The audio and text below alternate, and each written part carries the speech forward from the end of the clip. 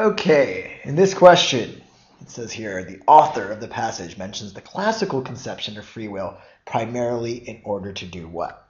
And so the idea here in this problem, again, is we have the will followed here by the actual movement. So you think, I want to move my right hand. That's the W, and then you have the movement. What happened is the results show that the reverse was true. Now, the reason that's why this is a big deal is the classical model. The classical conception follows this. And we can see that the results clearly did not match this. And so the reason, now this is the question again, the reason why the author mentions this model is to show that these results here were surprising. Wow, we didn't expect this because the classical model said the opposite. And so right away we can home in on answer choice E, which is indicate that the reason the results of the neuroscience study were surprising. Now there's a few trap answers in here, starting with A. Argue that earlier theories regarding certain brain processes were based on false assumptions.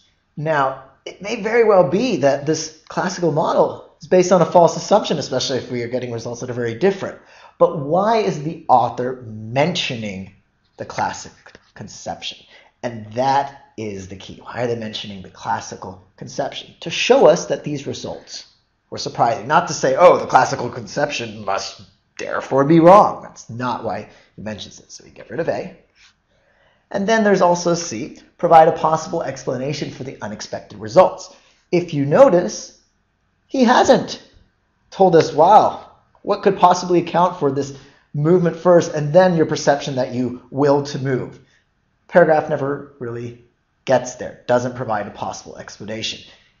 It definitely talks about the unexpected results, but again, what's the point of the classical conception?